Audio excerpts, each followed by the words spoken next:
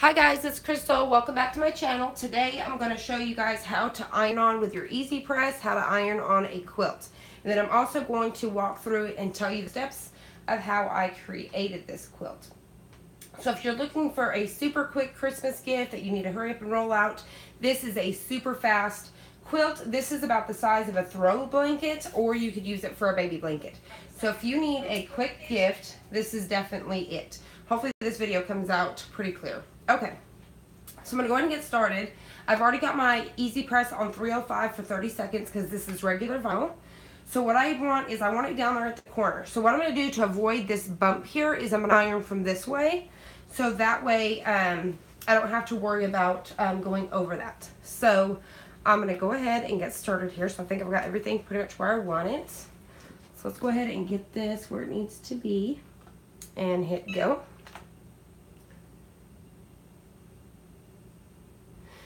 So we're just holding this on here for 30 seconds, and then I'm going to walk over the steps of how we made this quilt.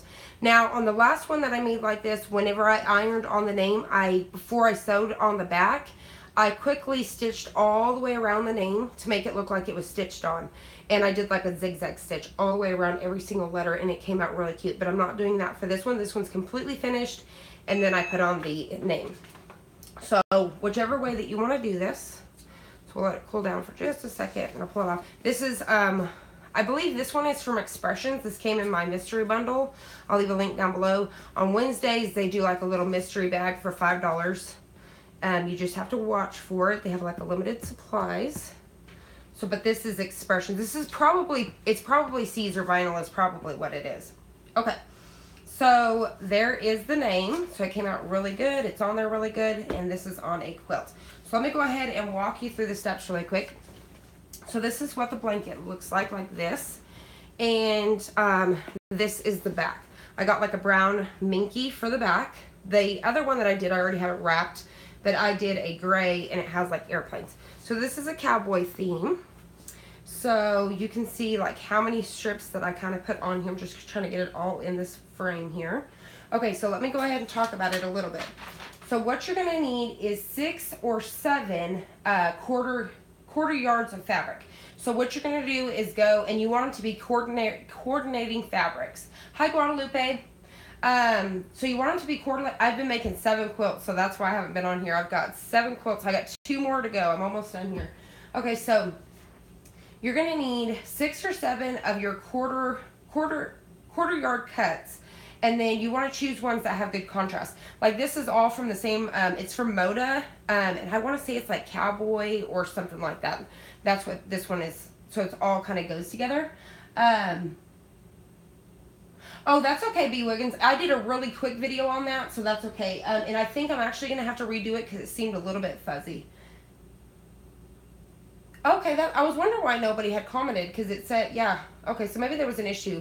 I accidentally forgot to turn off my internet, so that's probably what it was on the other side. So I'm probably going to re-record that one. Okay, so you got the 6 or 7 of your 1/4 yard cut fabrics, and you want them to be coordinating.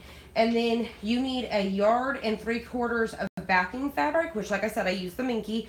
And what I actually did, I actually purchased 1 1/4 yards is what I purchased, and that was enough for me. But you just want to measure and make sure. But it only took me about 1 1/4 yards, and I did this minky, and this minky is $12.99 a yard, but it was like 14 something, I believe, with 1 1/4 yards, and then I did the 40% off coupon, and I mean it wasn't but like $8 or something.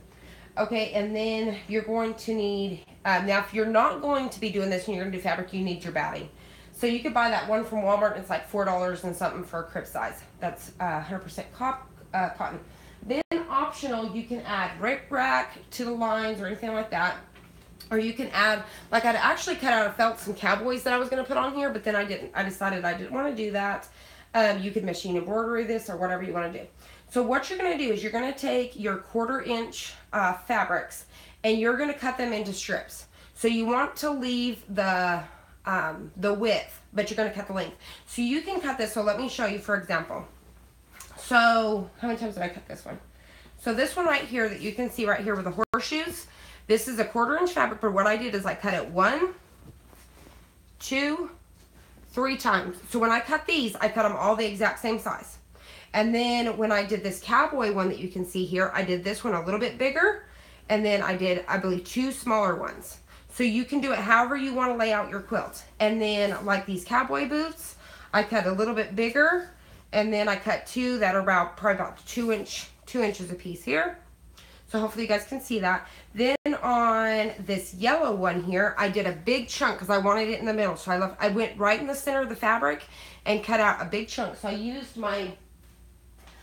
my ruler here, and I cut the center exactly the length of this, the width of this ruler. Sorry guys.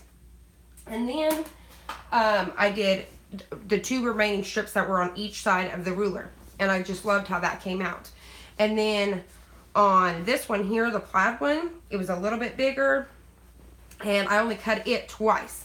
So you can do it, you can either leave them whole like that, or you can cut them into 3, 4, 5, how many strips ever you want to. No matter what, the quilt is going to be the same size. No matter what, you're just going to cut them however you want to have, however many strips you want. And so it's a fun, quick little project. Thank you so much. I just love these colors. Isn't this yellow like super pretty? Like, I love this yellow. Like, it's got like these browns kind of in it and a little bit of white here and there. Like, I just love this yellow. But this would be a super, like, you could go through your fabrics from like maybe your scraps or something and quickly put, or a jelly roll, and quickly put something like this together, and then just iron their name on the bottom to make it personalized. And then what you're going to need is, I don't think I mentioned that, you're going to need a ½ yard for binding. So what I did, you take a ½ yard of whatever binding you're going to use, and I made it where the stripes went in this direction. And so that's what I did for this. So this is what I've been doing. I've been making these quilts, and they're pretty big. They're the size of, let me see. This one is about 5 foot long. So it's pretty big. And then, let me kind of show you another one that I'm working on right now. So I made the one that was like the pennants. And then now I've been working with the same fabric. I made this one here. Hopefully you guys will be able to see it. It's kind of got like this. I'm gonna have to just cough today. It's got like this diamond type effect going on here.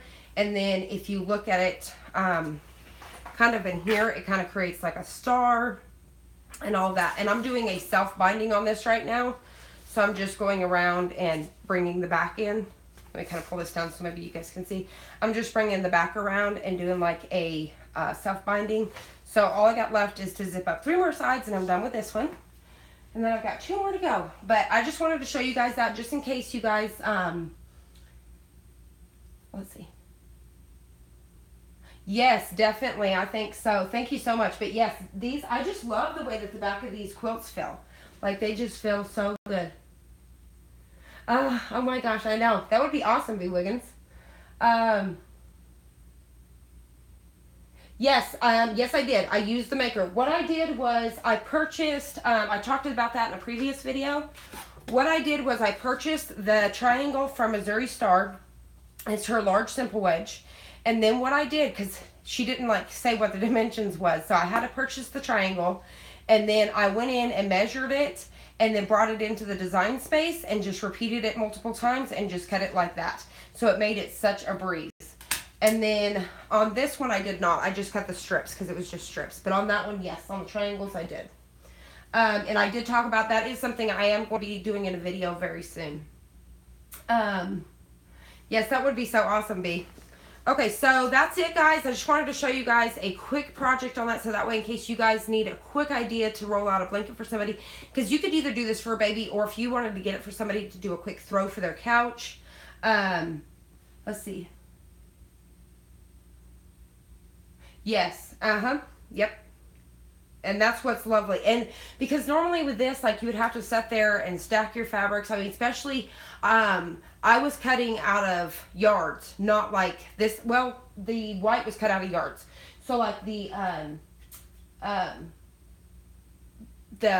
hold on, I'm trying to think here. The triangles was actually, the layer cakes. So you just lay your layer cake on there and make sure that when you do that, that your triangles are going to set right how they're supposed to, because that's why she made this. Make sure they set on there just right. and you're ready to go. But with your regular fabric, the white, I just took it and cut it by the 12 by 24, but I actually left the length. So I cut it by the 12, left the length so you could just move it up and not be wasting so much fabric. So, but like I said, if you're looking for a quick gift, this is super easy. You can personalize it and make it special. And you can use regular, because I mean, a lot of us have batting on hand, and so that makes it a lot easier. I have a tickle in my throat today. I'm telling you, it's awful. So, but anyways, thank you guys so much for being here with me today, and I will see you on the next one. I actually have one more video to do, so just stay tuned. Let's see.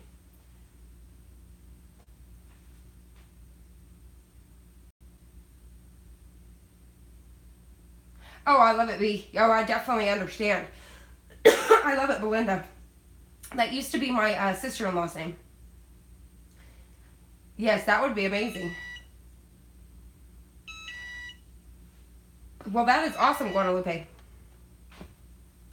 You're super welcome, Laura. Thank you guys so much for being here with me. I really appreciate it. I'm super pumped, too, because I think I'm at 19, it was like 1925 or something subscribers, so I feel truly blessed. I'm just super excited about it. And I feel bad because I've been kind of busy here lately, but I had 7 quilts that I've been trying to roll out, so it's been a little bit crazy. Some of them are twin size, some of them are throw size, like bigger than this, because that's the one that I just showed you is, I believe, 60 by 60. So it's been a lot of work, but I wanted to make each one of my nieces and nephews this year quilts. So, because I think that's a better gift, and then I just got them all something small, but I wanted to make them a quilt. That way it was something different. But, and then all my stockings. Really quick, let me actually show you all my stockings before I go away real quick. Let me show you.